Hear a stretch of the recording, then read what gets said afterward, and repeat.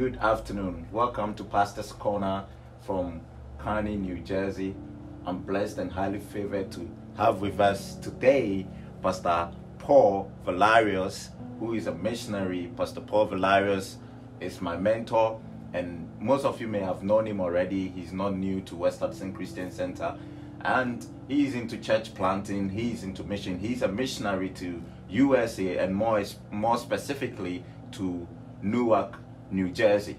And we thank God for his ministry. And in times like this, when I get the opportunity to speak to other ministers, I feel that you should get the opportunity to be blessed by some of the blessings I'm getting, as the congregation of West Hudson Christian Center. So today, I'm just going to leave it. We've been doing our study on, just a study, not a study really, on 2 John 3, which says, grace, mercy, and peace from God the Father and from Jesus Christ, the Father's Son, will be with us in truth and in love. And I've spoken on the subject of grace and mercy. Today I feel that Pastor Paul would be much willing to share on peace with us. So let's get from the wisdom of the man of God in the house. God bless you, Pastor Paul. Well, greetings to you. It's good to be with you again and with Pastor Barnes. And God's wisdom comes from his word. And so we're going to get into his word just a little bit, just a devotional. God wants to give us a blessing of peace today. And I want to speak a blessing of peace over you. So I'm going to actually read from verse 1 of 2 John. And it says, the elder to the chosen lady and her children, whom I love in the truth, not only I, but also all who know the truth, because of the truth which lives in us and will be with us forever. And then the blessing, grace, mercy, and peace from God the Father and from Jesus Christ, the Father's Son, will be with us in truth and in love. And this is a common Christian greeting. Paul uses it to open the book of Romans, to open the book of 1 Timothy. Most of the letters in the New Testament have a blessing, a greeting at the beginning. And in the Old Testament, this had a connotation, this peace of like a shalom, a well-being, a completeness, a peacefulness of life. And so John is giving this blessing to the people. The Aaronic blessing, in Numbers chapter 6, Aaron, God gives it to Aaron. He says, this is how you're to bless the people. The Lord bless and keep you.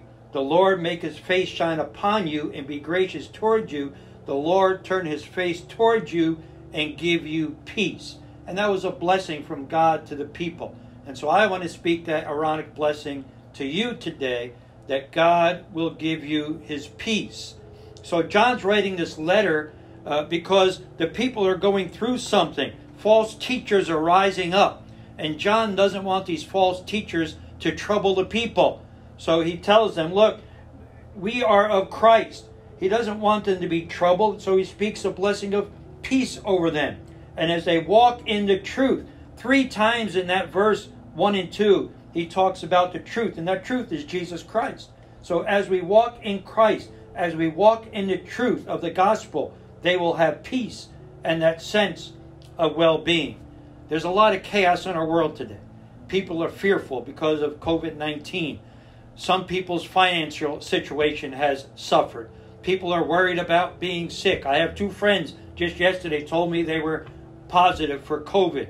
And so I understand there's a lot of turmoil in the spirit today. But God wants you to know that you can have his peace. Amen.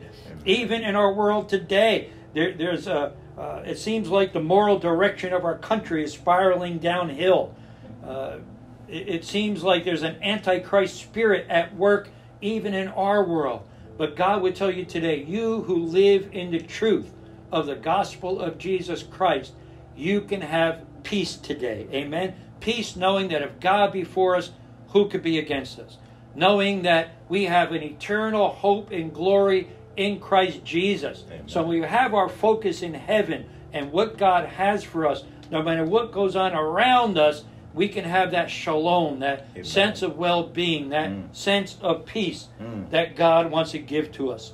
I'm reminded what Jesus said in John 16:33. I have told you these things so that in me you may have peace. Amen. In the world you will have trouble, but take heart. I have overcome the world.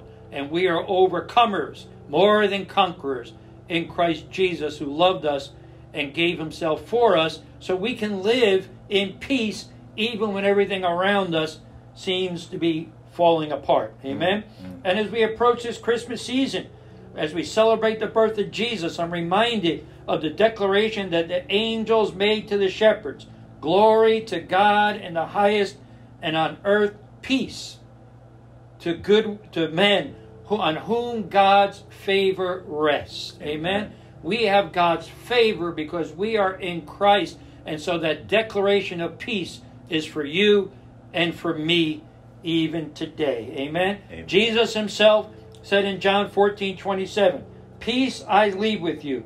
My peace I give you. I do not give as the world gives. Do not let your heart be troubled. Do not be afraid. Amen? And so God's favor rests on us, and we can have a peace that passes all understanding, that shalom, that well-being as a blessing for us today. So saints, be encouraged. Amen? We are of Christ Jesus. We walk in the truth. That truth lives in us and will be in us forever. Amen. So no matter what situations come our way, no matter what this world brings us, we have a shalom. We have a peace. And may God's peace rest on you today. God bless you. Have a blessed Christmas season. And remember, when the time comes, when you feel troubled in spirit, look to the Lord and say, Lord, thank you. You bless me with your peace. God bless you today. Amen.